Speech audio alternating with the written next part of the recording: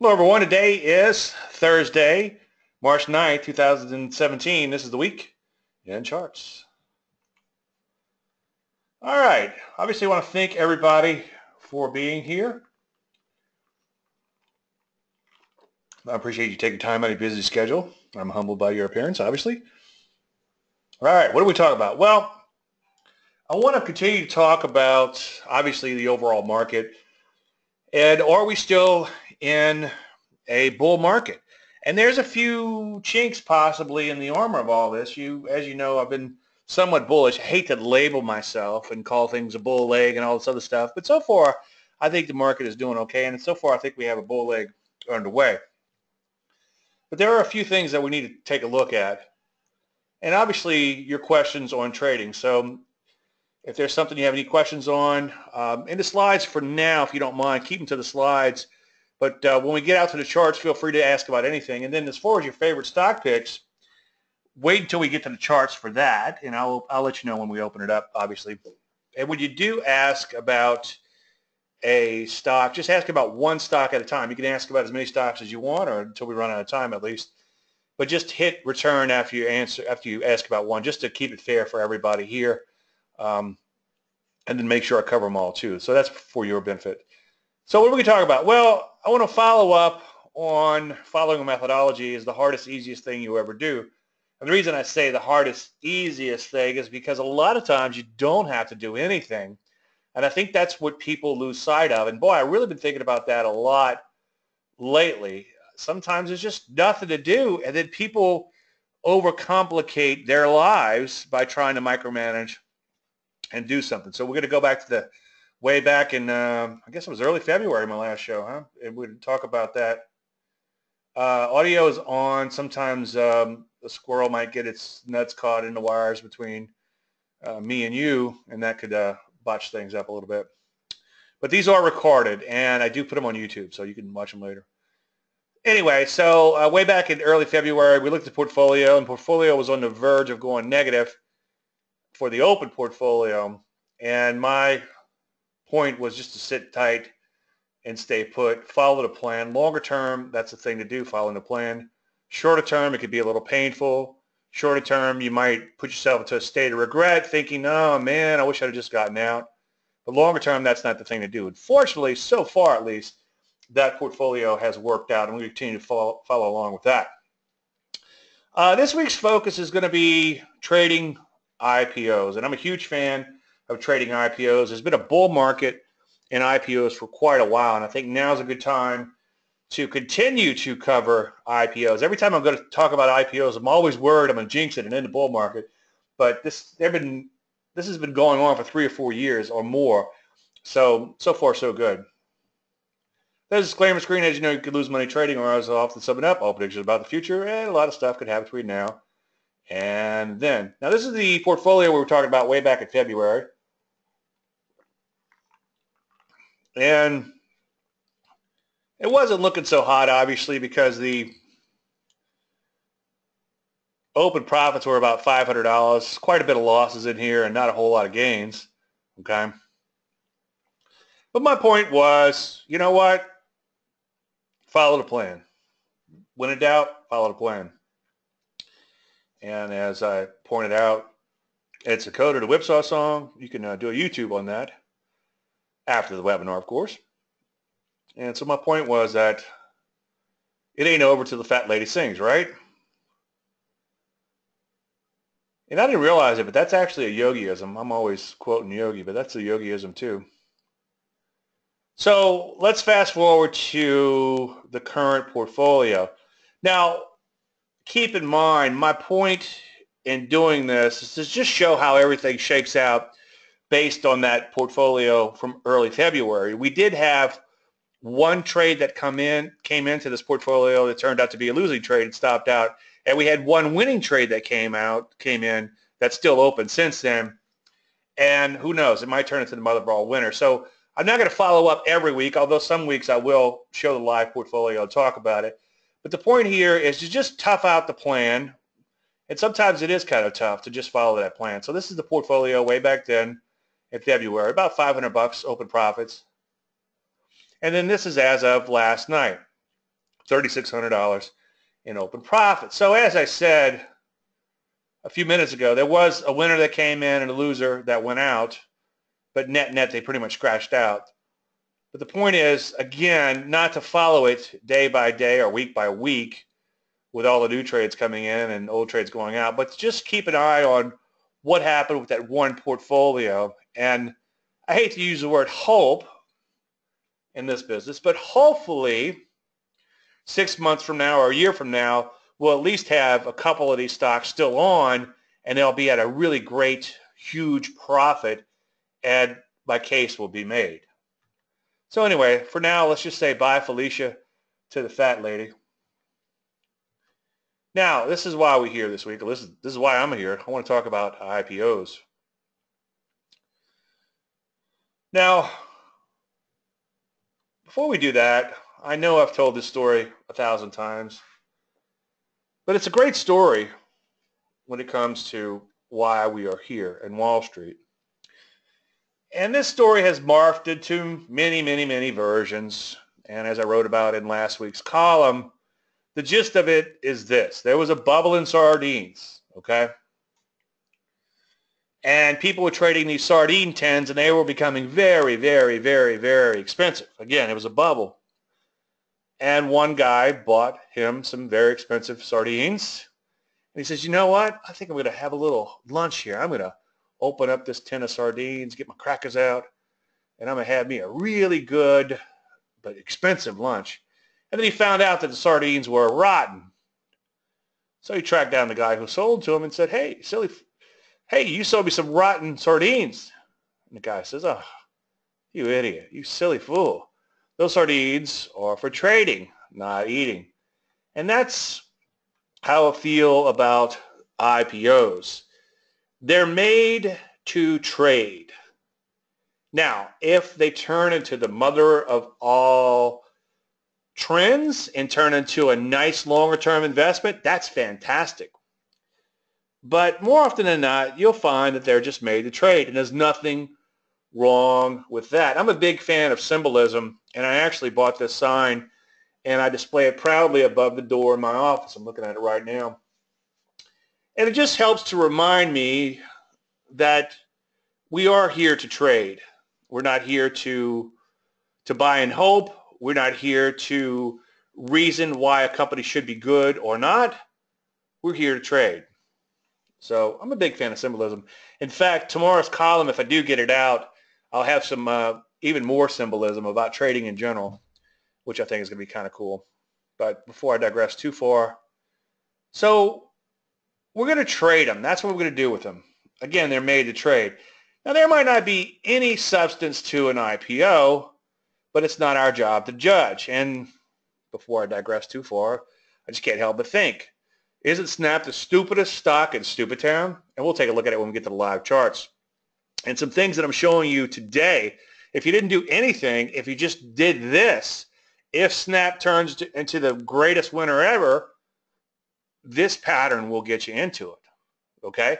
But if it doesn't, more than likely, it will keep you out of trouble. But yeah, I mean, Snap is stupid. You know, you take pictures of yourself puking rainbows and you send them to your friends. I mean, you know, put some googly eyes on, maybe some kind of little animal face, a fox face or something. Stupid. Sorry. Did I just confuse the issue with facts? Now, here's the deal. It's our job to make money. And IPOs, again, can be a wonderful trading vehicle. I should have made that word trading much bigger. There's two things about an IPO. Only buy those that go up and have a chair ready for when the music stops or the sardine begins to stink, when reality sets in. In my IPO, let me start that over. In my IPO course, I spent a lot of time talking about the psychology behind IPOs so you can wrap your head around them. And there is this initial euphoria. They do have this sardine bubble characteristic to them. And then eventually, but not all the time, but eventually the reality sets in, and then somebody says, wait a minute, let me get this straight. This company has, and I don't want to confuse the issue with facts, but they have no earnings. It's based on puking rainbows. This is stupid, okay? But the good news is, as traders, we don't have to worry about all that. And we know that they're made to trade, not invest or reason. Now, Will Rogers once said, buy stocks that go up. If they don't go up, don't buy them. Now, obviously, he's being a little facetious, but there's a lot of truth to that with IPOs. And I have one pattern that does just that. And I'm going to show you something that I recently kind of discovered as I'm working on an article, working on a column. I'm like, hey, wouldn't it be neat if you just bought where these two simple things occur? And I'll give you the rules in just a minute. And it actually works out pretty good, to my surprise. It always amazes me how some of the most simplest things could work. And trust me, I spent many, many years going through all this complex stuff and tried to make sense out of everything in the world, my holy grail hunt. And now it's like I just am amazed at how these little simple concepts and little simple patterns could work. Will Rogers is my brother from another mother. I thought I was the first to be a trade following moron, but apparently I'm not. I noticed that he's got a little button on his coat there. Now, the number one reason to trade IPOs is they can be a technician's dream. And if you boil down technical analysis, and in no other form, this is something that I really went into heavily in the beginner's course, which hopefully I'll have out soon, introduction course. But people lose sight of this quite often. They start plotting the stochastic and the counting of the waves and the Fibonacci and all these other things. Gann, that can get you into a lot of trouble. Instead of just looking at the chart and realizing with technical analysis, pure technical analysis, and no other methodology in the world, there's a hard and fast concrete rule. If a market is at A and it's going to go to C and B is in between, it's going to have to pass through B along the way. In fact, in my IPO course, I have a pattern called buy at B. And then you'll see something kind of along that line of reasoning in a few minutes. So that's the beauty of an IPO. As a general statement, if they don't go up, don't buy them. Now here's the question. And not you guys, but over the years, I usually always get emails about, hey Dave, this company's coming public, what should I do? Well, you shouldn't do anything. You should let them establish themselves, at least a little bit, at least 1 week is my rule. So you don't want to try to buy them on that opening day or even try to get them before they come out, because a lot of times they just begin to die. Now here's a good example of a more recent IPO that came out, went sideways a little bit, and then began to implode. Now what's kind of interesting is I went back and grabbed some slides out of the course, and I'd forgotten that I talked about Facebook. So even something like Facebook, which there was this huge excitement about, at least initially began to implode. In fact, it actually went down in the low teens before it bottomed out and finally began to rally again. So you don't want to try to buy an IPO too early or before they come public. Now, here are some characteristics of IPOs. There's the fly in the die pattern, and this could be very tradable. And as I alluded to a minute ago, there's a lot of psychology behind this, not enough time to get into it today. But basically, the reality eventually sets in. So there's a lot of excitement back here, and then eventually, again, the reality sets in. The good news is this is a very tradable pattern. So there'll be some early pioneer patterns back here, and we're going to talk about one in just 1 second. And then you could have some pullbacks along the way. And this could be fantastic. But you just have to have a chair ready for when the music stops. In other words, you have to have a stop in place. Now keep in mind, they don't go from here to here overnight. So many times, if you're enjoying the ride over here and you're trailing a stop higher, you get stopped out long before this happens. If you go back and look at my latest column at Traders Expo, last week at Traders Expo, I was talking about some winning stocks that were very easy to recognize because they were just some simple pullback type of patterns. At NOVN, an IPO, just a simple pullback in that fly phase, I showed it as a winner. Now, it's kind of like the before. I didn't walk through the whole trade. I just want to show the audience that these are easy to recognize patterns, just simple IPO, persistent pullbacks, things like that, and obvious trends. And when we got to Novin, somebody stopped me and says, well, wait a minute. Didn't that stock eventually implode? And I'm like, yeah, you're right. Smart guy. You are. It did. But we got stopped out long before that. So check out my column for that particular trade. Now, sometimes you have what I call the die and the die. They come public and then they just die.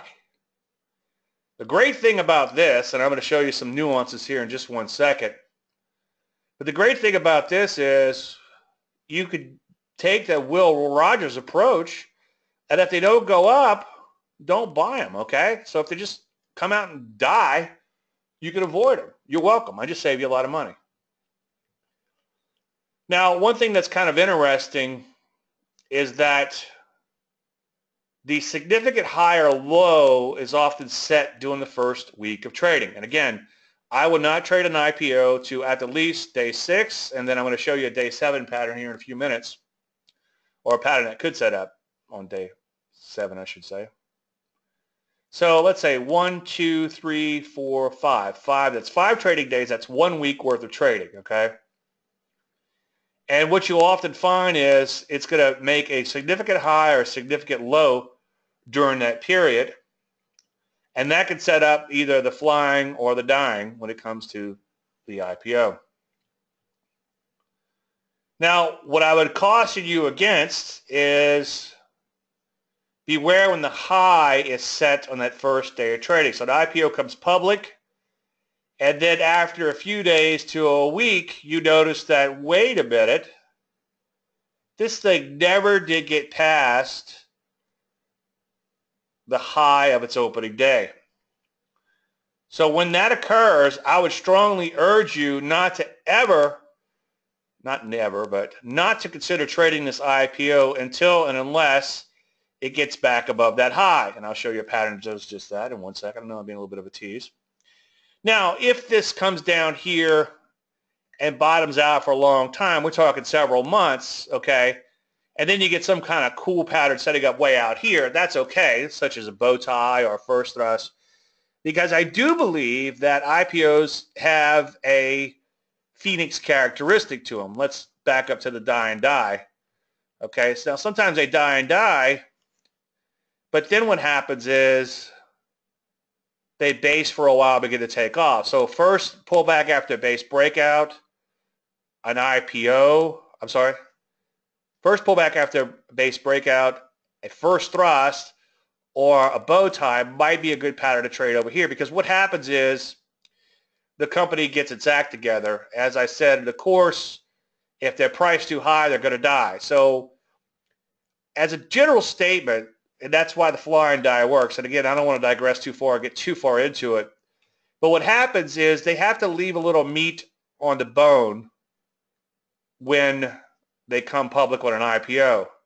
And this is so people back here can get off the hook, early investors get off the hook, and make a little bit of profit. And part of the dying, and again, not enough time to get into the whole psychology of it, but part of the dying might be these people getting out to become whole, okay? And so you have a lot of players, and I'm going to stop short of saying the word manipulators, but, well, screw it, I'll say it, manipulators. They're manipulated, okay? They're manipulated to go up, but if the underwriter gets a little too greedy and takes them public at too high of a level.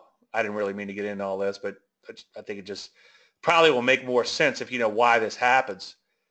And as I said, if they're priced too high, they're going to die. Okay? And there's a lot of psychological reasons for what this for why this occurs.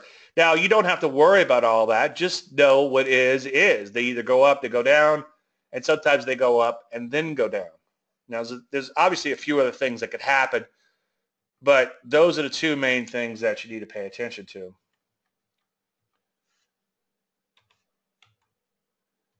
And again, beware when the high is set on the first day of trading. So the point I'm trying to make is let the IPOs establish themselves. As I wrote in last week's column, friend of mine, Doug Newberry, I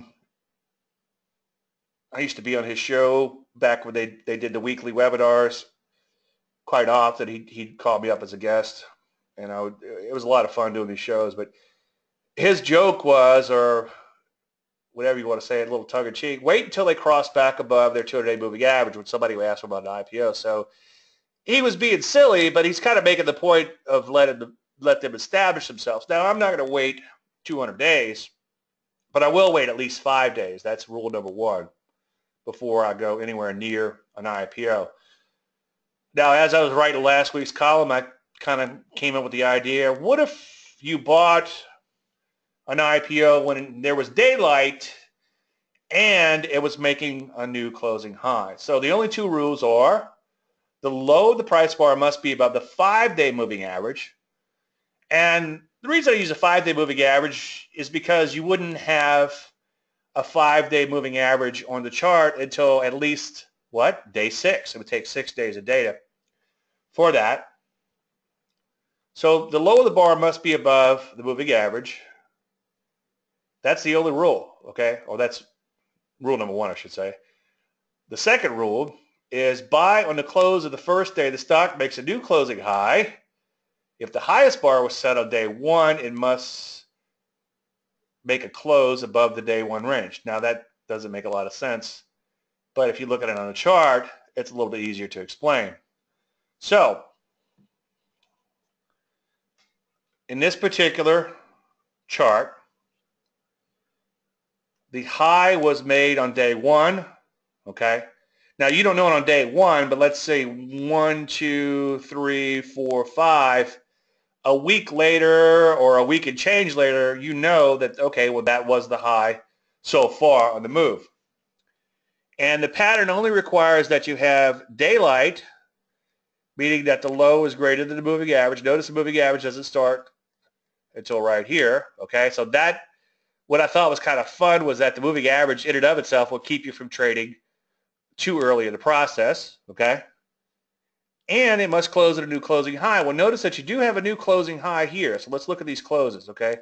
That's a close, that's a close, that's a close, that's a close, that's a close. Oops, sorry. This is not a new closing high. My bad. So you have daylight here, but it's not a new closing high, okay? Going back in history. Now, when you get over here, this is the point I was trying to make. Over here, you have a new closing high, okay? But based on the rules of the system, you don't have daylight, okay? And also, in addition to a new closing high, because the high was set at the first bar, you want it to be above the high of this day here. And we'll walk through a few more examples and it'll make even more sense. So in order to buy now, it would have to be a close like this one, which is above this high. And then now this is your new closing high, so it'd have to be a close above that one. And you'd have to have daylight. So the daylight concept, you're looking for, it's kind of a breakout characteristic. And this dates back to the mid-90s when I wrote the 220 EMA breakout system for Stocks and Commodities magazine, 1996, I think. And I just set out to prove that a simple system could work trading currencies. Now let's take a look at this actual chart. This is kind of a zoom in. So now the buy would be actually on the close, okay? So you'd have to wait until the last few minutes of trading. And in this particular case, you knew that it would obviously close at a new high. So that's your buy right there. Now getting back to the actual chart, again, the high was established on day one. We don't know that on day one, but on day 2, 3, 4, 5, 6, 7, 8, 9, 10, 11, 12, was like, aha, that was the highest this IPO has ever been. So we know it has to at least close above that. Now, I do have a pattern that gets you in a little bit earlier than this moving average pattern. And we'll talk about that in 1 second. We'll talk about, I'll hint at that, I should say. I'm not going to give you the actual pattern. But you can see here you have daylight and you have a new closing high. And because the high was set on the first day, it also has to be above this, but it's well above that. And we'll look at a couple more examples. So your buy would be on the close of that day. Now, I was doing some research on this yesterday, and I happened to notice a stock was set up, and I figured, well, might as well practice what I preach. So you can see, in this particular case, the high was not set on day one because on day two it traded higher, okay? And then your high close is right here. It never did close above that high close until, I guess, a couple days ago. But then even still, it wasn't above the moving average. So now it's above the moving average. Now this stock's a little thin, so be careful if you go out and try to do something. But I just thought it'd be cool to show an open trade. In fact, I'd like to show as many open trades as possible and when plausible so that we could see what happens in real time. And there's no, hey, Dave, you just cherry-picked an example. So you would buy on the close. Notice that, again, there's daylight, and then you buy on the close. Now, we're long this stock, which I'll show you in a second, on another pattern, but it was kind of interesting to look back in time and see that, number one, the high was on the first day of trading. So notice that day 2, day 3, day 4, day 5, 1 week into trading, you're like, oh, okay, well, that was the highest bar. So that day 1 was the high.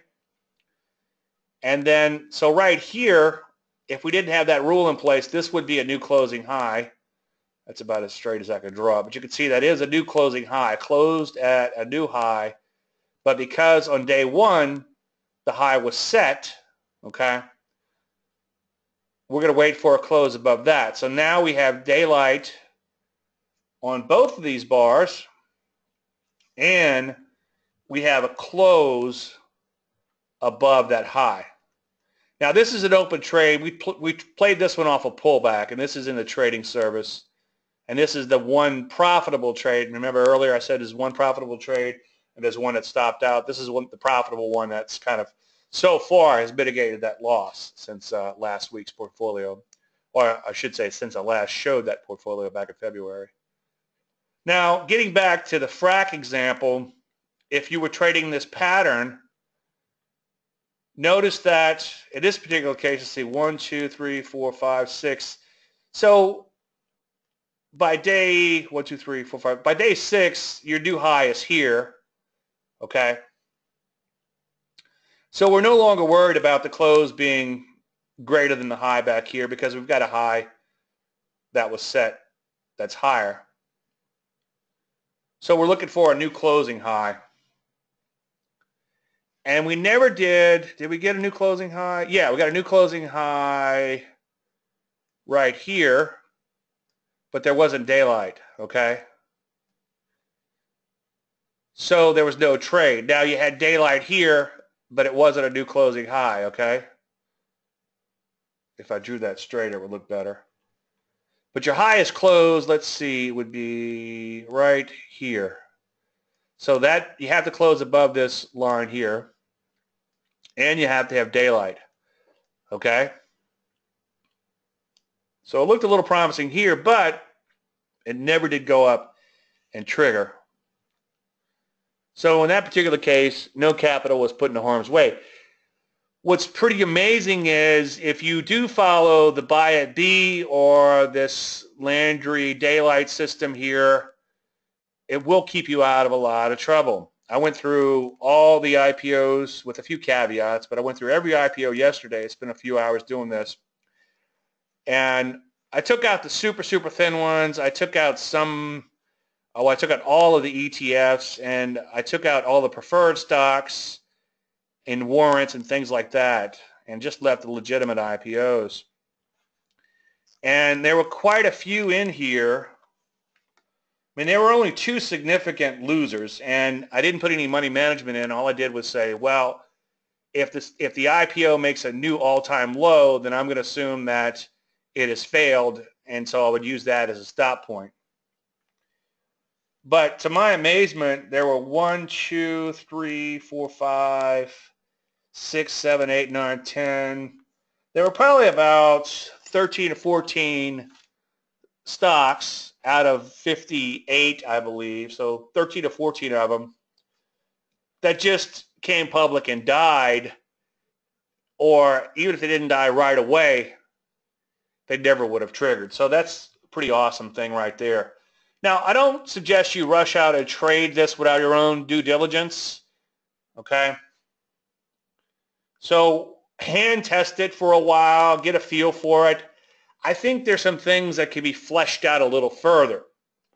So on some of these trades that I put in mechanically yesterday in my testing, they had a very narrow range. And in reality, I would not trade an IPO if it didn't have at least a little bit of range to it and show a little bit of volatility. If they just come out and flatline, I would avoid them. So I would encourage you to add a little range to that. Oh yeah, it's just this particular case, I'm using a 5-day simple moving average. Good question, Jim. And the reason I use a simple moving average is my general rule is anything less than 2 weeks, I like to use a simple moving average. Anything longer than 2 weeks or 10 days, depends on how you want to look at it, 10 trading days, I like to use an exponential moving average since it catches the price a little bit quicker.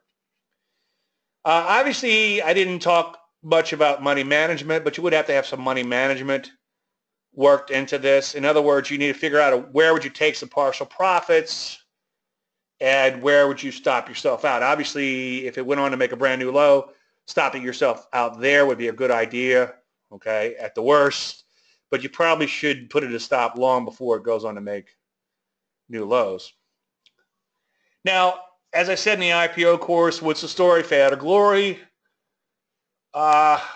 It's exciting if it's a biotechnology or something like that, or something that could cure the world's cure some hard disease, or maybe a technology company that might cure or help in some problem that exists. But it could also be something like yoga clothes, and that's, I remember I passed on, what's that company called? Lululemon? I used to call it Lululemon, but I think it's Lululemon, because I just thought it was stupid. They sold yoga clothes, but it was a nice, beautiful setup. I even showed it at my service and said, look, this thing looks great, but it's stupid. They sell yoga clothes. Well, guess what? It went up 40% over the next couple of weeks. So lesson learned. We're here to trade and not confuse the issue with facts. But you want some sort of excitement in it. It could be burritos or yoga clothes or something. And the point I'm trying to make here is I'm not going to get too excited about a REIT or something that's very old brick and mortar that would be kind of hard to justify taking off. Now Snapchat is just stupid, but maybe there's some excitement there or something, okay? And maybe because it is this, I don't know if paper tiger is a word, but this kind of shell of BS, maybe that's what makes it even better for trading. Volume is really tricky in IPOs. You don't have an average volume, so you don't know how it's going to trade. You have a lot of pent-up volume, but you don't know whether the pent-up volume is going to come in or when it's going to come in from existing holders, people who bought pre-market, etc. So volume is a little tricky, and I spent a lot of time talking about volume in the course because there's a lot There's a lot to it. So you'd have to make sure you study volume really carefully. Make sure you at least have a few days over six-figure volume. Again, you don't have an average, so you just have to make sure that there is some volume coming in at times. When you go to trade them, it can be a little tricky too. I'm not a big fan of limit orders, but sometimes you might actually use a limit order, but maybe have the limit order at a point where you know it's going to trigger and you're willing to give up a little bit of skiddage, a little bit of slippage. Because if you just dive right into a market order, sometimes on these thinner ones, you can get kind of screwed and you got to be careful. Okay, that's fodder for a whole nother presentation, but just want to throw that out to you as a caveat. I know that there are some people out there, I can think of a couple examples. You know, I'll talk to a friend or something and they'll be like, oh yeah, I'm trading this pattern. It's like, oh, wow, that's pretty neat. When'd you learn that? Oh, I just read about it 10 minutes ago. It's like, well, wait a minute. That's not, you haven't done due diligence. You haven't looked at 100 examples or more to see whether or not there's actually something there. So I would encourage you to go out and do your own homework on that.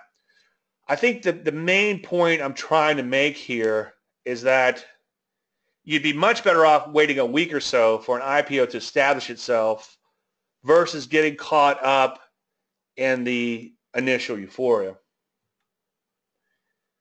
Now, buy at B would get you in a little bit earlier because you wouldn't be requiring the moving average pattern too, okay?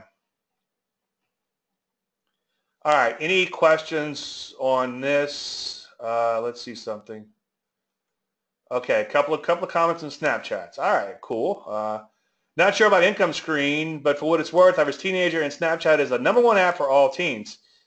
Yeah, you know, and it's free. At Doug Newberry, who's very, I don't know if cerebral is the word I'm looking for, but he has a way of just kind of saying things in a very simple manner that make a lot of sense. And he often says, if you don't know what the product is, it's you. It's like I have a friend that just plays on Facebook all the time, and he's always posting something. He was bitching the other day because all these ads on Facebook. And I'm like, well, if you don't know what the product is, it's you. So, yeah, I know those kids are kind of crazy with the Snapchat. And, yeah, I have a couple of millennials at home, too. So I see it. But it seems to be dying out a little bit with them. But I hear you. So, you know, how are they going to monetize it? Maybe there's going to be an ad or something, or who knows. Perhaps you're aware of it, but the use of Snapchat isn't doing those photos. It's sharing photos and chats that are automatically deleting after viewing, so popular among teens. Well, you know, they're not necessarily being deleted. That was a controversy a while back. If you read the privacy policy, not to confuse the issue with facts, but we had a talk with my daughter when she was much younger. Somebody pointed out the privacy policy and all this. And I think they actually, and don't quote me on this, go in and see if you can find it on your own. But back then, the article, somebody had put out a blog post showing their privacy policy on this. But I think they actually own your photographs once you send them through the system, okay?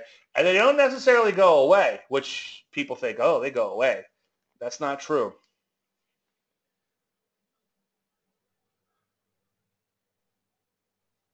Very popular among teens because they're deleted.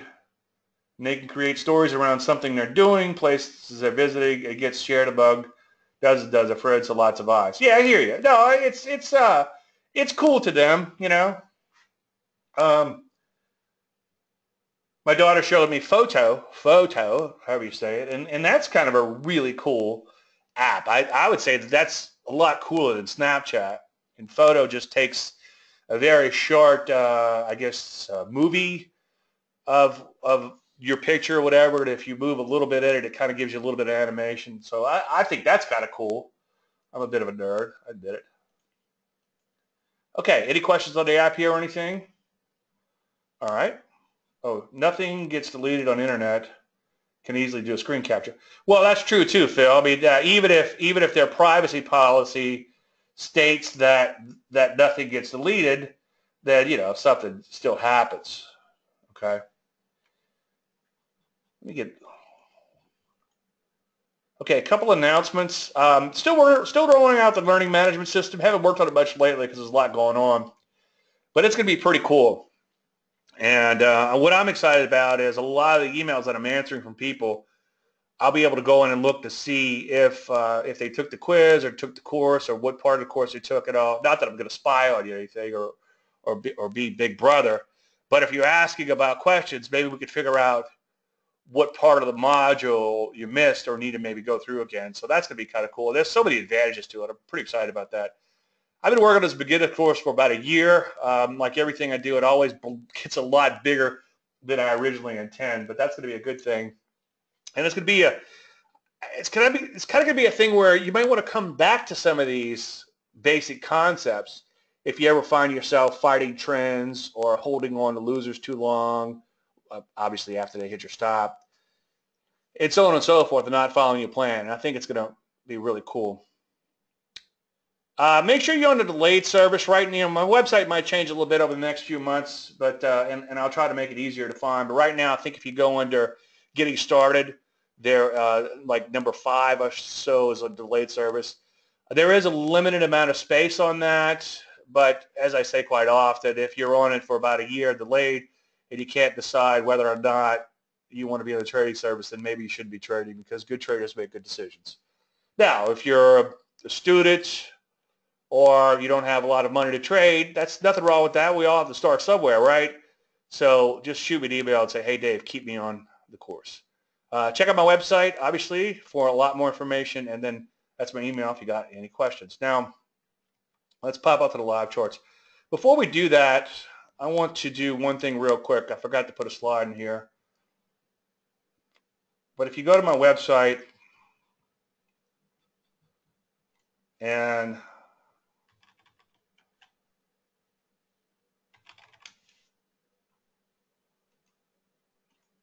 right now on the home page,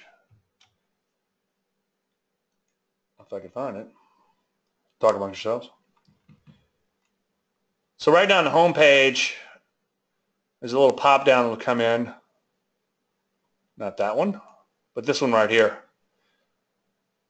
And you could also go to trade IPOs.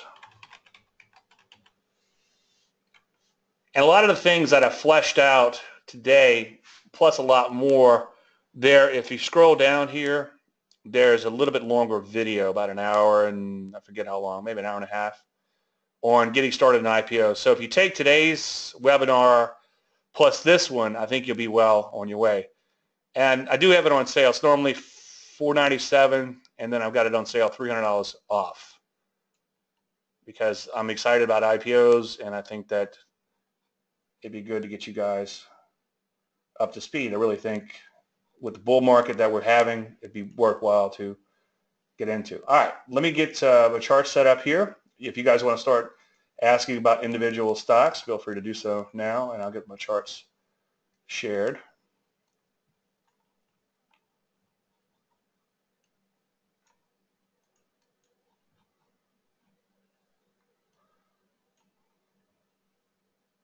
I guess the only rule on charts is if it's something that's in the Landry list, I won't be able to cover it out of courtesy to my clients.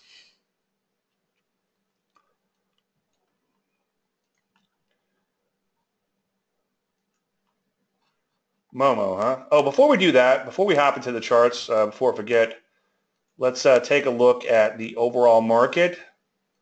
And there's a couple things I want to flesh out, and then we'll hop into individual picks. All right, let's take a look at the P's first, and then we'll take a look at the NASDAQ and a few other things.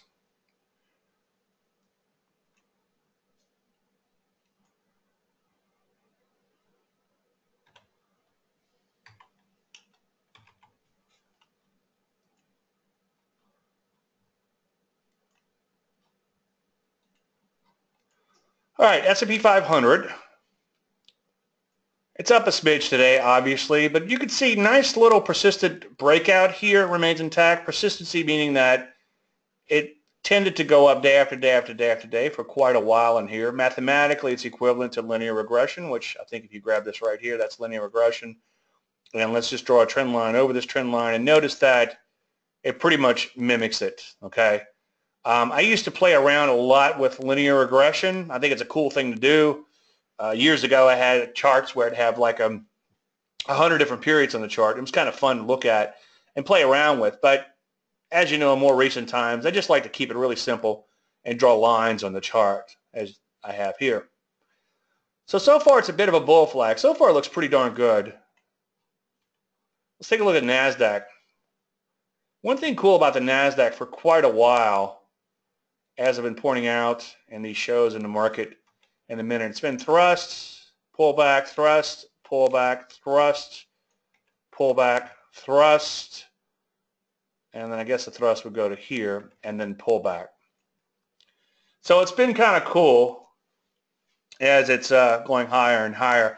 Kind of looks like a zigzag, and as Greg Morris pointed out, we were talking last week, I think a zigzag, the origin of zigzag is actually a filtered wave, and that's something that Greg talks about in his book, Investing with the Trend, and I'm going to mention that, some things out of that in tomorrow's column, so check it out.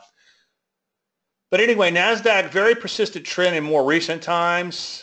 You can see it's kind of going up day after day. I mean, just for S&Gs.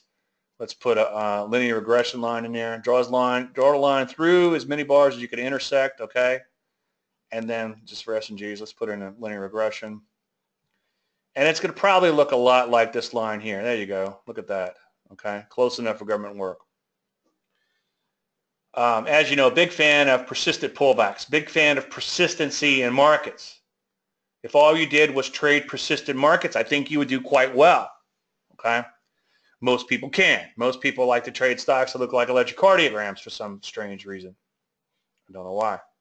Actually, I do know why. We covered that in some of these presentations. But before I digress too far, let's take a look at the Rusty. Now, Rusty scores is a bit of a bummer, and it's something that, it's more indicative, I should say, of what I've been seeing internally over the past week or so. It seems like we're seeing a little bit internal deterioration. Now, there's a few canaries in the coal mine out there, but I wouldn't get too excited about that just yet. But the Rusty, if you don't have time to go through a couple thousand stocks every night to see this underlying weakness, the Rusty will help point it out for you, because you can see the Russell, being 2,000 stocks, obviously, has pulled back into this prior little range. Now, it's not the end of the world, okay? Sometimes stocks will go up, or markets will go up. And as you know, I use those two words interchangeably. Stocks are stocks, markets are markets, okay? Some individual stocks are often more inefficient, or can be more efficient than the overall market, like these little IPOs we're talking about that go straight up. But for the most part, I think markets are markets, whether it's an index, a Forex, stock, bonds, etc. But anyway, notice that the Russell has pulled back into this prior range in here. Now, as long as it holds this range, specifically the bottom of the range, I wouldn't get too excited. Now, here's some of the canary in the coal mine things, and I wouldn't worry too much about energy, because energy can often trade independently of the overall market. But the energy stocks are beginning to break down, or continue to break down, I should say. They made a little base in here, and they broke out of the base, and they kind of rallied back up, kind of kissed the base goodbye. And then, as you can see, they came right back in, and they began to implode yesterday. And so far, that selling has not let up. So if you are long any energy stocks, should you bail out? No. Just honor your stop. Think twice before buying any new ones, and at the least, make sure you wait for an entry. Robert, if you don't mind, when you put stocks in, just put a stock in and hit return. So on that PXLW, put that in on the line, hit return, and then that WLD, and that way I know which ones I've covered and which ones I haven't. Okay, metals and mining. Starting to score is a bit of a bummer, because now it looks like they're pulling back a little bit more than just a pullback. They've sold off fairly hard. So you might want to pull your horns in a little bit on the metals and mining stocks. Now, gold and silver obviously look somewhat of the worst here. And when asked about gold and silver in more recent times, my problem was they were at these mid-ranges, okay, between this high here and this low here, as opposed to coming off of major lows like they were back here, or coming off of major highs, if you want to look at it like this, come up from multi-year highs like they did here, okay? So I'm not as big a fan of trading off the middle range of something as I am in the fringes. Now, when it comes to established trends, that's a little bit different pattern. But when it comes to transitions, as I've said quite often, and you go in and look at the other shows, I don't want to get into too much today. I don't want to digress too far. But I'm just not excited about trying to catch a transition up in here when you're in the middle of this bigger picture wide and loose range, okay? Same sort of action in silver. It tried to rally up, and then now it's imploded, okay? Again, I prefer trading silver or any other area for that matter on with a transitional or an emerging trend pattern when it's coming off of major lows, coming off of major lows like this. Most areas look pretty good still, but some have lost a little bit of steam. Banks have been doing really well, but you can see they've traded a little bit sideways in here as of late, but that's okay. You know, make a base, go a little higher, make a base, go a little higher, make a little base. And the good thing about a pattern like this is it is sustainable. A lot more sustainable than something that goes straight up. Health services looking pretty good in here so far. You can see beginning to rally today out of a little bit of a flag pattern. Hey, look at that. There's that linear regression we talked about earlier, okay? Or persistency, as I call it. And that's a very powerful thing. Some areas like retail look a little dubious, kind of wide and loose and all over the place. That's why I haven't been too excited about retail. And they tried to break out recently, but then they came right back in. Here's the deal. When the overall market looks like that and that, okay, avoid sectors that look like this, just kind of all over the place, all right? And focus mostly on sectors that look like that. Okay, that's computer hardware. There's software. Take a look at the semis. You can see it doesn't take a rocket scientist to see that these areas are in trends, okay? So for the most part, market hanging in there. Some areas like transport's pulling back a little bit, but still in an uptrend, as you can see. But again, there are a few canaries in the coal mines. Energies are beginning to falter a little bit. Metals and mining beginning to falter a little bit. You know, maybe the dollar, which has improved as of late, is putting a little pressure on those areas, okay? Now, the only other thing I want to show you is bonds. Now, bonds are beginning to score as a bit of a bummer because now they're probing these multi-year lows. And by the way, I was talking with someone yesterday. When I was putting together my slides for Traders Expo, I like to go in and show that if you look at all the major tops in markets historically, they all had some sort of transitional pattern. For instance, like this case, this is a weekly, kind of a first thrust down here. And then if you didn't see that, there was certainly a bow tie here, okay? Go look at gold, bonds, major Forex moves like, oh geez, euro versus dollar in what, like 2008, 2007, I forget when, somewhere up in there. The major low, also in the euro dollar, the major low that it made when it eventually bottomed out. I remember everybody laughed at the euro when it came out. But then it bottomed out and nearly doubled the dollar, so that was kind of cool. But anyway, as you can see, bonds look like they're in trouble somewhat longer term. Now, when it comes to bonds or any other market for that matter, the absolute levels aren't really that important, or I should say, aren't as important as the delta, the change in levels, okay?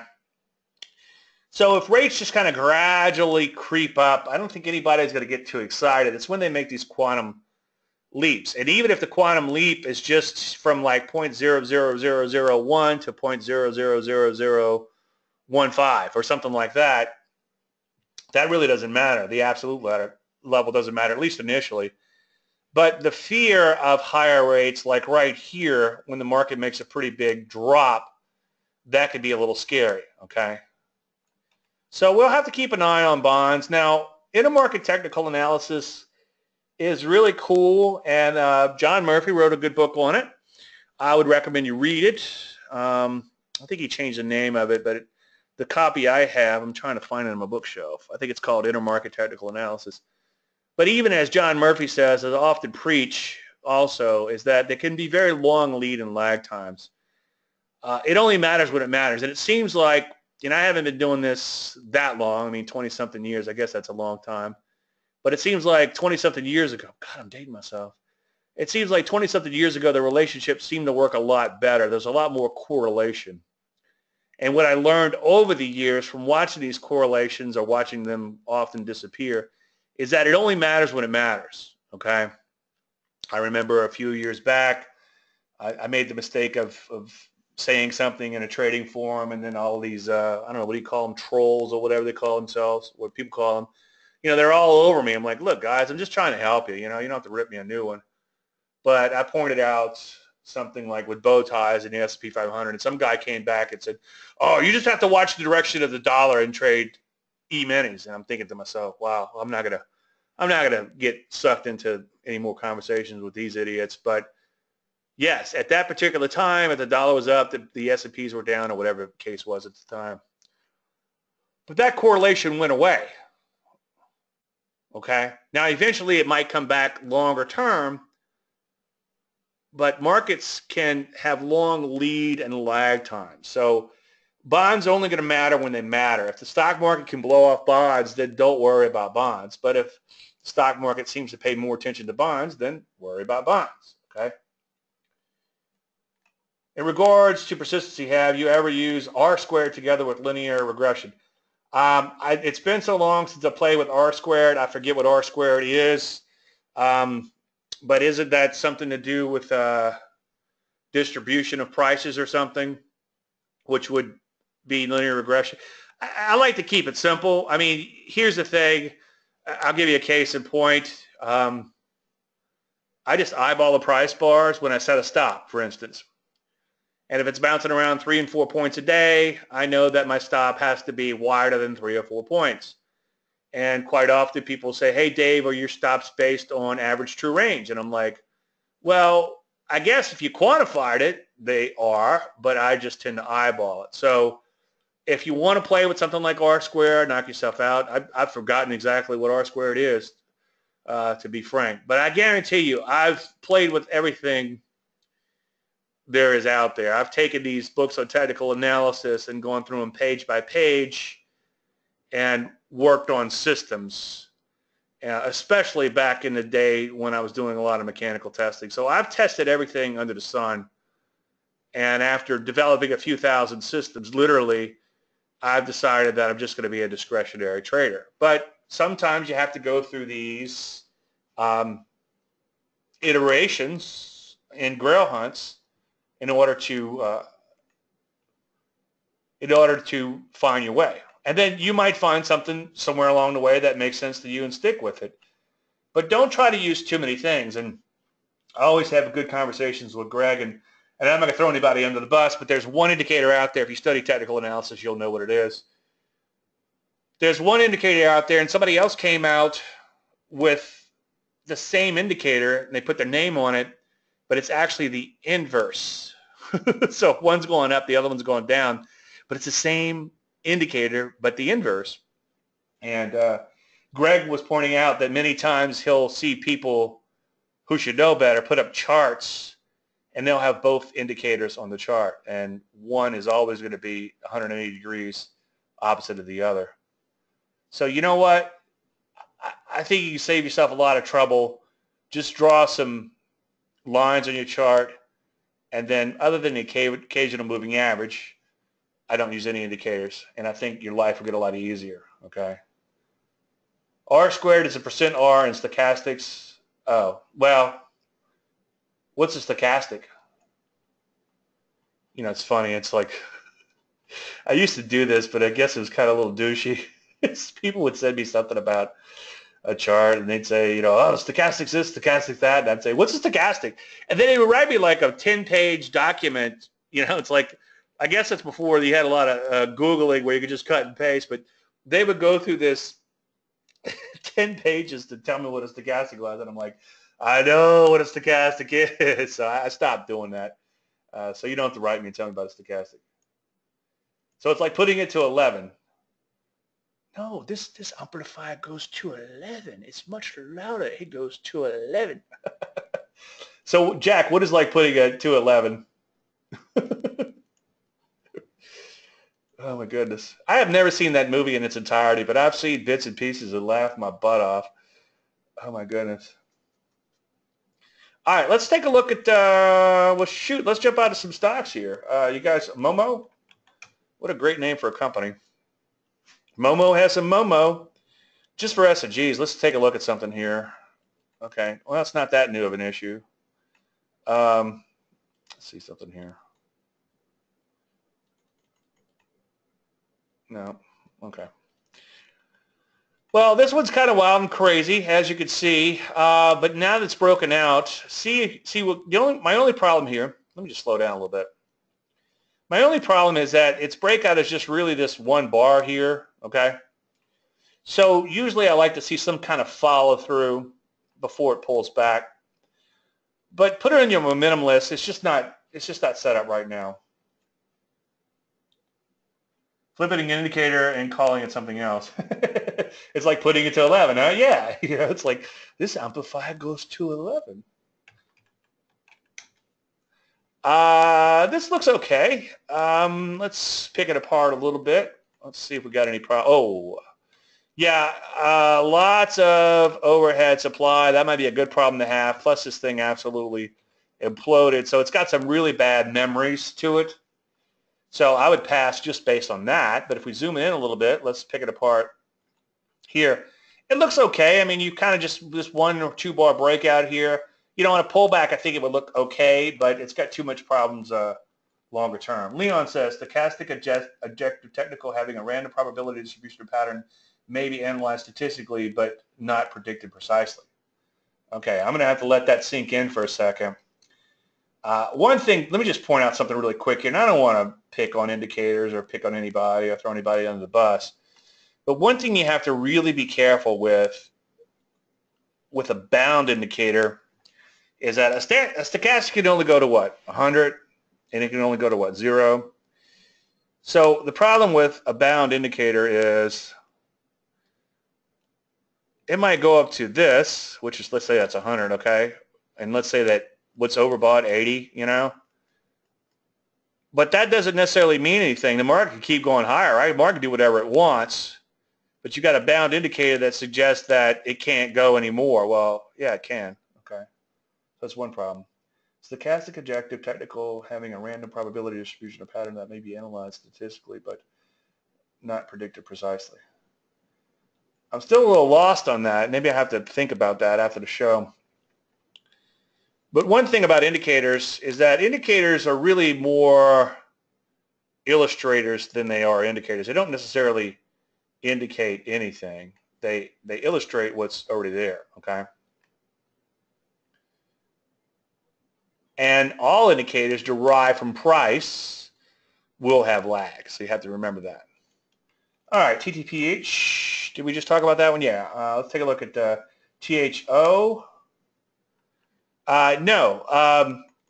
What do you want to do with this? Okay, first of all, one of my rules is you don't take stocks with gaps against the trend. So if you're looking to play an uptrend here, you got a gap down. Now, if anything, and hopefully you're thinking about shorting it, if anything, if it begins to rally a little bit, it would set up as a first thrust, and it might be worth a short. I'm not a huge fan of shorting something into a gap like this, but it does look like it's in a lot of trouble.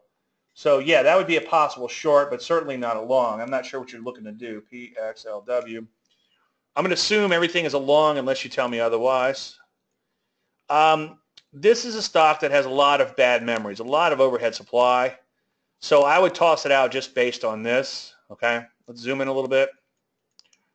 I hear you though. I mean, it's trying to break out, but it would actually have to keep breaking out and then pull back, of course, if it didn't have all that overhead supply to deal with. So leave that one alone. Steve says, thanks, another great webinar. You're welcome, Steve. T-Net. T-Net. Is this musician Steve or is this another Steve?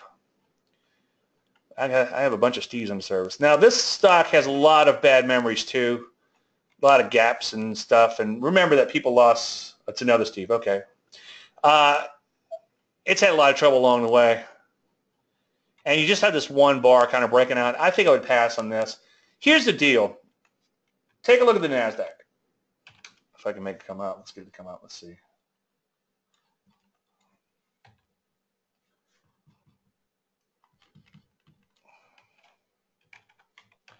one thing I often say is match the pattern to the market. Okay? So the overall NASDAQ looks like this. Okay?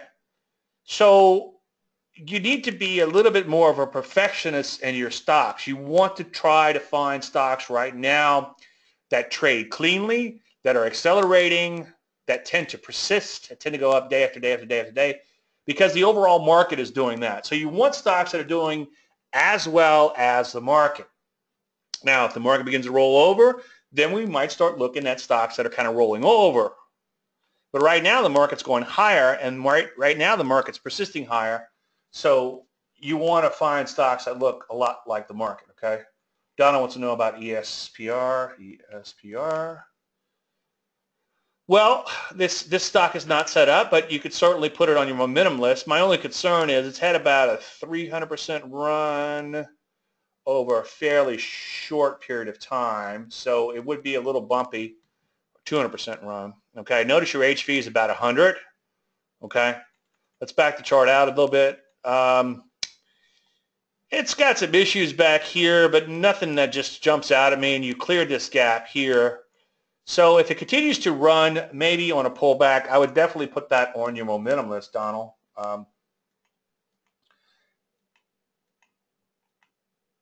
TTPH, we covered. PXLW. PXLW for Robert. PXLW. It's not coming up. PXLW. Oh, there it is. Yeah, I don't know if we talked about this one or not, but you can see it's got a lot of overhead supply, so let's pass on that one. I'm always worried I'll pull up a stock a second time and say something different.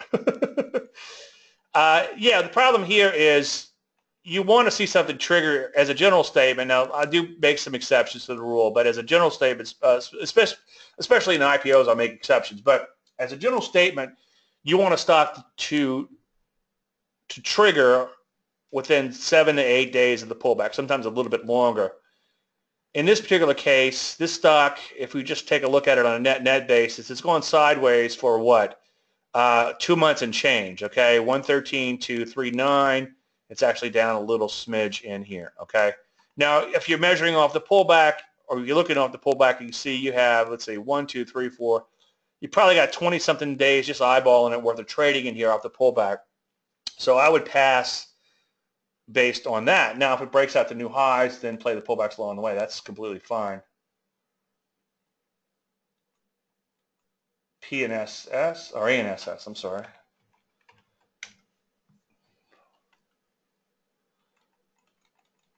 Okay, now this is a stock that's a bit of an electrocardiogram longer term, but keep in mind that stocks can get their acts together and the personalities can change, both from bad to good and from good to bad. Now, this one looks like it's going from bad to good because in more recent times, it's a nice persistent uptrend, as you can see, and then it's actually broken out to new highs and pulled back a little bit. I would actually like to see just a tiny bit more pullback in this one, but absolutely put that in your momentum list. It's something to watch. Good job, Bruce. I have to give you, I guess I'll give you a high five. JNC is pullback redo. Yeah, I think so. It hasn't pulled back that much, you know. What's the point change? It looks funny. He was funny looking. It looks okay. I mean, you know, this is where it gets a little tricky with the IPOs. I look for more perfection in existing issues as opposed to IPOs, although you could see why I would be into this stock back here because it's your first pullback after this massive breakout, okay? But yeah, it could be setting up for a reload, absolutely. Bruce says, thanks, Dave. I've been out of the game for a while, just getting my toes wet again. Well, you know, welcome back. Looks like you got a pretty good grasp on it. Well, now don't ask me about electrocardiogram. I don't want to have to take back a compliment. Yeah, we talked about this one. Lots of overhead supply on that one, Donald. All right, Soul has left. Bye, Soul. Good morning, Joe. Okay, any more? And a quiet bunch today. Brett wants to talk about fuel, F-U-E-L. I like their, what was it, the Withered, Blistered, Burned, and Peeled album the best? Well, this stock looks like it's kind of getting its act together down here. It's made a nice run from lows. Was that fuel? Anybody know? Let's see what we have going on here. It has some issues, so I don't know. Maybe if it could, I think I'd let it get above these highs in here and then maybe look to play pullbacks along the way. I do like the fact that it's beginning to clear all this resistance. I mean, you'll have some along the way, but not a significant amount until $8 a share.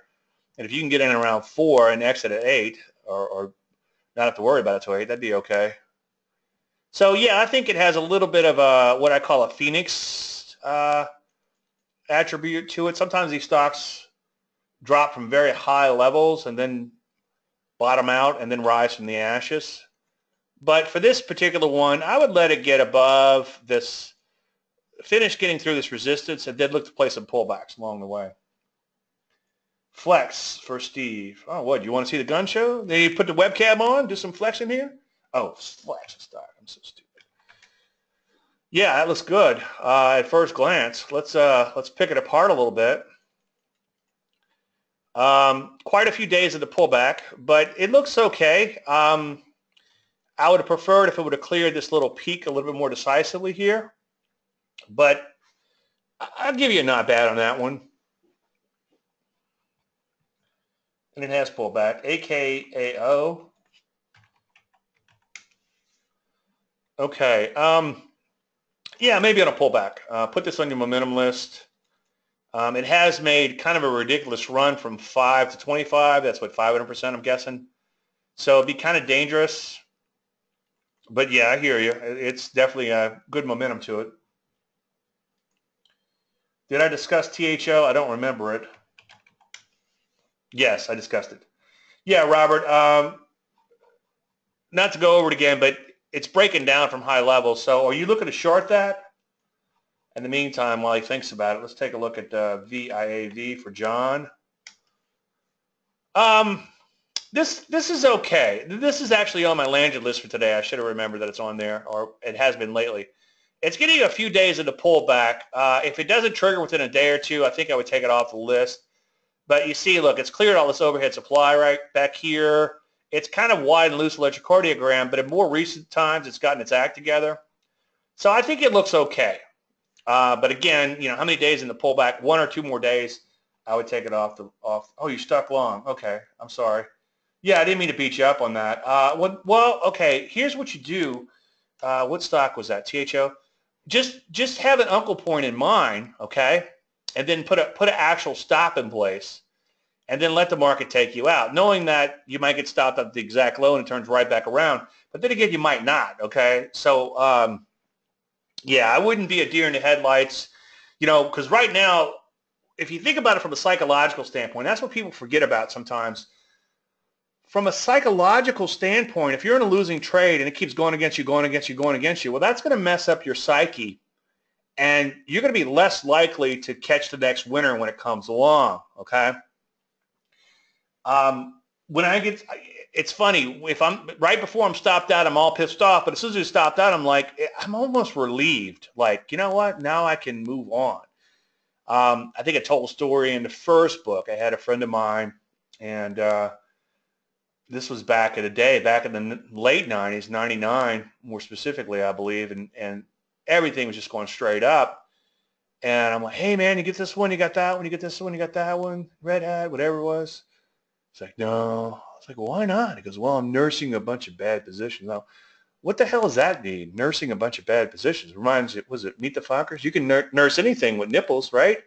Milk anything with nipples. It's like, what's he's milking his positions? What? I don't understand. So he'd be much better off selling those bad positions so he could focus on good positions. As I've told the story 1,000 times. I guess it'll be 1,001 now.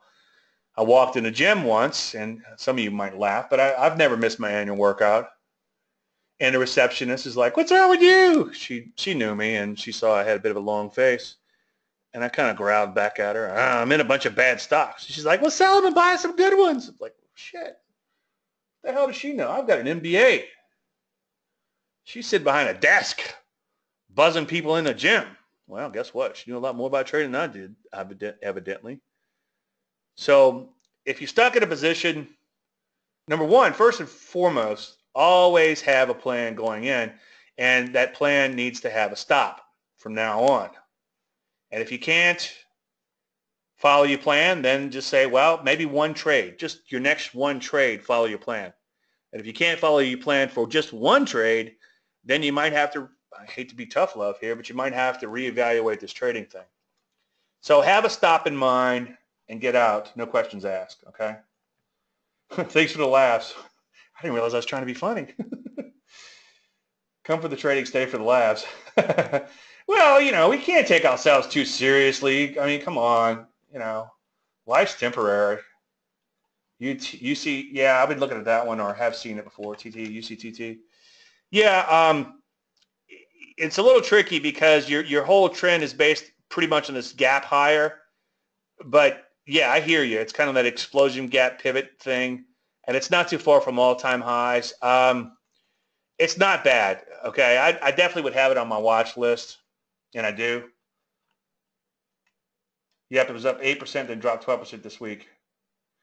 Yeah, you know, Robert, I mean, I know I'm beating you up a little bit, but it's just tough love, buddy. You know, and we've all been there. And, you know, I was looking at my portfolio yesterday. I've got some stupid solar stock that went bankrupt years ago that got away from me. I mean, it happens, you know. Just try not to let it happen too much and not to a point where it could really mess you up. You know, depending on your position size based on the amount of margin required or what you actually pay for the stock, if you think about it, if that stock goes to zero, that would really hurt your account really badly, okay? So that's why you have to have a stop. You have to limit your losses and allow for the occasional unlimited gains, and your life will get a lot easier. As far as bonds, been long DSM, get out. Well, what's your plan, okay? What's your plan? Dreyfus Strategic Municipal Bond Fund. Well, it depends. Where's your stop, okay? If your stop is hit, get out. Okay. Oh, you don't have a stop? Well, you should have one. Put it this way: if it takes a let's talk about it. Let me stop being stupid for a second.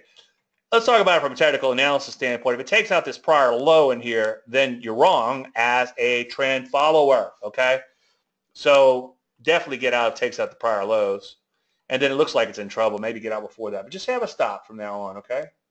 Life's gonna get a lot easier. SQ, it's gonna be square. This might be a good example of,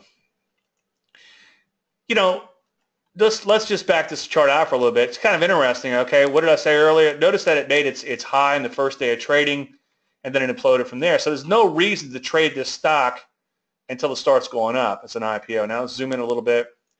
Now it's kind of all over the place longer term, but in more recent times, it has broken out and pulled back. I think it looks okay. Except the gap is a little extreme. I don't like them when they make too big of a gap. I find that they tend to get a little erratic afterwards, but it looks pretty good. Maybe think about getting in around 1750, and then I think 15 at the worst. It shouldn't come back in and close that gap and then come back to this range. So that one looks okay. I can't argue with that too much. Jack says, "You don't have a stop? Then you don't get out of the stock." Caddyshack, borrowing clearly from too many movies. Yeah, you know, 50 cents for a Coke. I ain't paying no 50 cents for a Coke. Then you ain't getting no Coke. I just bought SQ this AM. Okay. Well, you have a stop. VRML for Mr. Donald. Did we talk about this one? No. A little bit on the thin side. You know, with new issues, I could be a little bit more lenient. It's got a little bit of volume. No, you got too much bad memories. I know you're like, Dave, that's way back in 2013. Who would still be holding? You'd be surprised. Markets sometimes have very long memories, okay? Okay, Phil has a stop in place. I know you do, Phil. Congratulations. IMMU. Phil's a client. I need him to make money and stay in business. I have your best interest in mind. This one's kind of electrocardiogram longer term. It's all over the place. I would leave it alone based on that. If it broke out to new highs and then pull back, maybe reconsider. But it is kind of all over the place. 30 cents. Oh, that's pretty tight. So you're kind of scalping, or not scalping, but looking for a short-term move. Yeah, Jill, I think I'd hold off on that one for now. BIVV. This is a new issue, and just for S&Gs, let's play around with it a little bit. Let's put a 5-day moving average in there. Okay. So what happened here? Day one. Anyone? It set a new high. It set its high on its first day. Okay. So based on the rules of the moving average thing, it would not only have to be above the moving average like it was here, but it would actually have to close above this high. Okay. And then did it do it here? Let's see. What's the high here? The high is 47.50. And the high, I'm sorry, the close here is 47.45. So actually your entry would have been based with this, if you're following the, what am I calling this thing? I got to put my name in it. My wife bitches at me because I never name anything my name. Like John Bollinger was smart enough to put Bollinger Bands on the Bollinger Bands, you know? So I've got to come up with some kind of cool name with Dave Landry in it, so I get credit. I mean, I see bow ties all the time on the internet, which is kind of cool and exciting. I've even seen the big blue arrow. Somebody sent me a chart the other day where somebody put the big blue arrow on there. So I've got to copyright these things or something. Bow ties are copyrighted, but doesn't mean you can't talk about them. So yeah, your buy would have been here. As far as a new setup, maybe let it pull back a little bit more. But yeah, definitely put it on here. Do HFTs take out your stops? Then do they rebuy at a low price when your shares have been stopped out? I think, Robert, by HFTs, he's talking about high frequency trading. I haven't had a problem, at least that I'm aware of, with high frequency trading just yet. In some cases, high frequency trading has actually helped positions along because it can help to create persistency, and everybody loves it. Everybody loves high frequency trading as long as it's pushing prices nicely higher. When prices begin to implode or you get a flash crash, then all of a sudden there's a witch hunt. I don't worry about it because it's like death and taxes. There's not a whole lot I can do about it.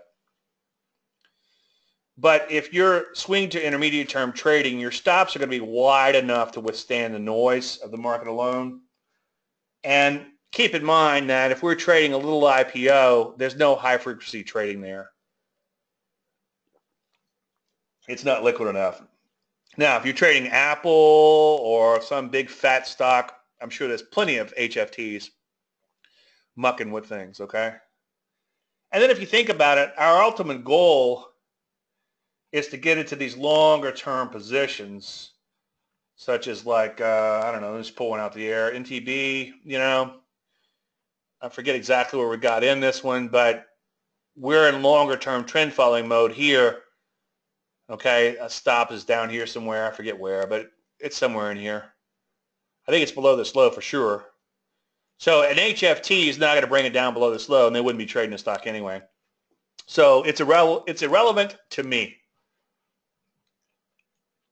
And there was, you know, I've been around long enough. HFTs is the latest thing. Before there was HFTs, there was this crazy spreading going on.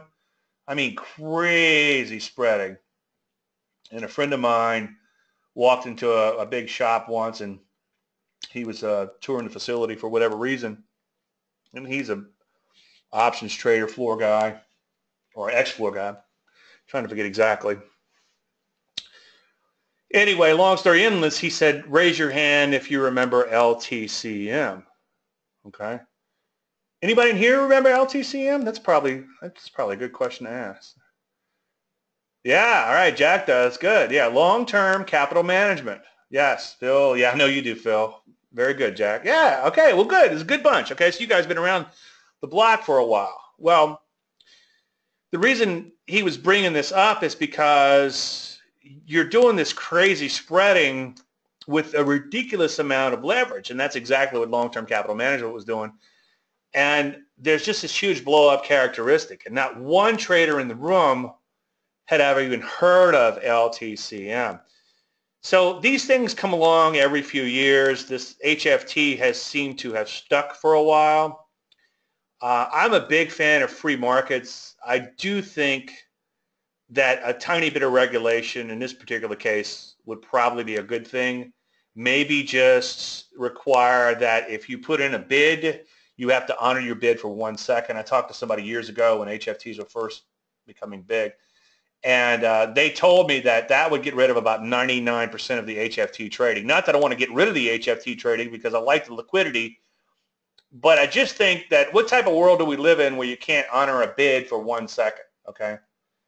Steve says, your system, Landry, high five. All right, I got a high five back. Thank you, Steve.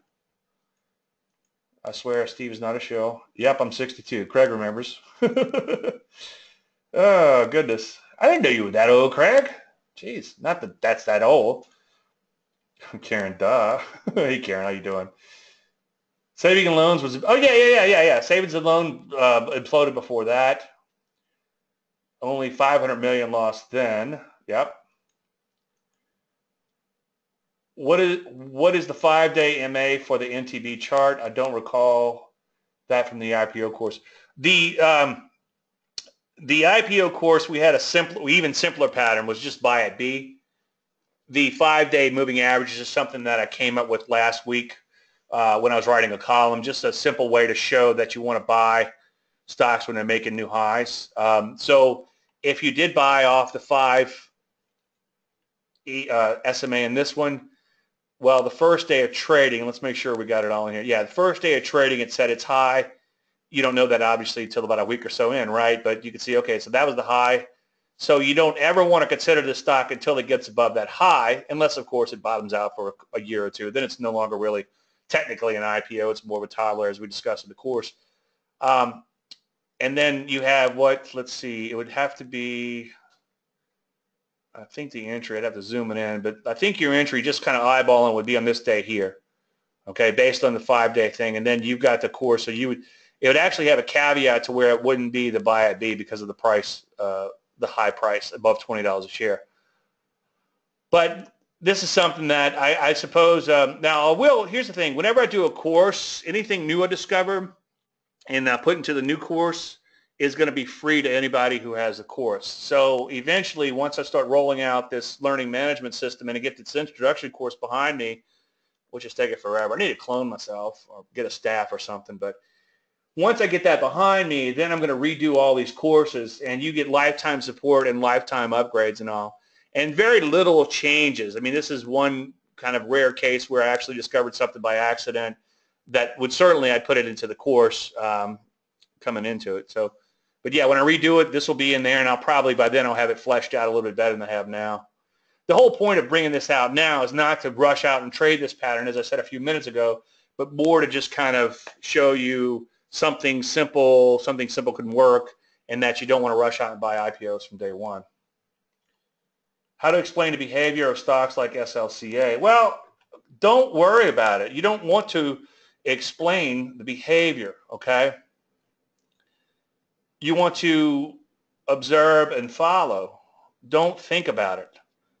But if you had to think about it, well, you got a big thrust down here, which took out this range, okay? So that's a first thrust type of pattern, and it would be a short somewhere in here. So use these nuances, the fact that people likely bought in this area, and when it breaks down, pressure is put on these people. Use the psychology of the market to your advantage, but don't try to figure them out, Francesco. Yeah, they bailed out the S&Ls, and they bailed out LTCM. Nobody bails out me. Damn it. All right, we got time for well, actually, we're out of time, but let me just do a couple of more real quick. Edit. This is one I liked a while back because it just looks like it was bottoming out. Sometimes, you know, the fly die. Okay, I talk about the fly. This is an IPO that flew, right? And then you probably have, let's put in a 5-day moving average for shits and giggles. Sorry. My apologies. That slipped right out. Yeah, there was some 5-day action back here, as you can see. But I did like this one not that long ago. See where I get this little X in here? I had it as an official setup, but it didn't trigger, so I had to take it off because it no longer fit the rules. But I just liked it as a bottoming pattern. Now this bar is just, it's too extreme of a bar. If you're long, stay long, but it's too extreme of a bar, just one big bar up and coming in. I would let it break out to new highs and then reevaluate it before making a trade there.